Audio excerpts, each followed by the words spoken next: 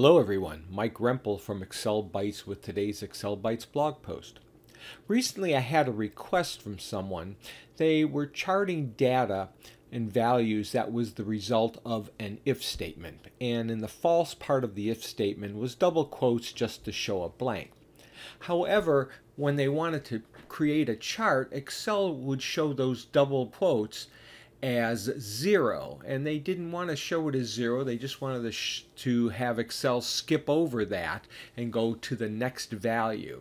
So the question was, how can we create a formula, or how can we set the chart options maybe so that it wouldn't show those as 0? So let's see how we can do that in Excel. So here's our scenario. I have 12 months and I have values populated in column D. And my formula in column F basically says if the number in column D is greater than 0, then multiply it times 1,000. If not, put in double quotes or a blank.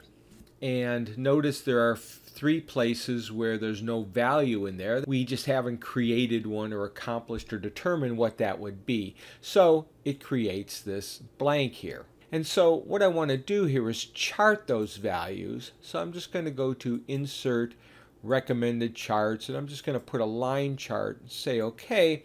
And notice where there's blanks, Excel treats those as a 0.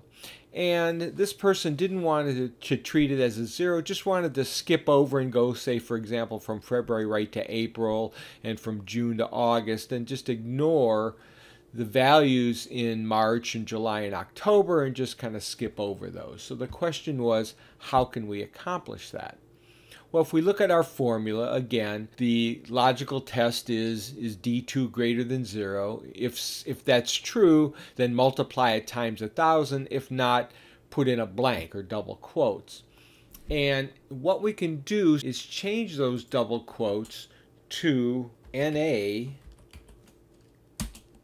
And now when I copy that down, notice Excel just jumps right over those. It ignores that there was anything there and just goes from February to April and June to August in pretty much a straight line.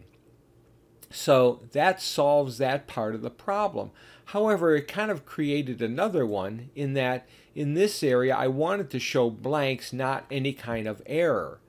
So how we can accomplish that is through conditional formatting.